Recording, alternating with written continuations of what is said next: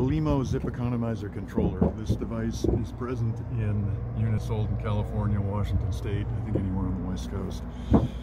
This satisfies a California code requirement known as Title 24.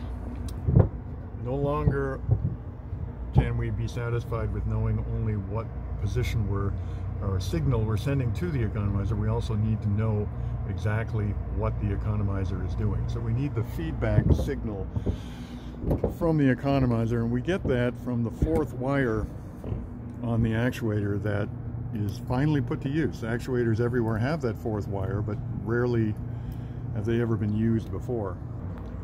So what this device does, it takes away direct control of the compressors and the economizer. So if we look on our wiring diagram here, we see our Y1 and our Y2. No longer do they go directly out to the compressors, contactors.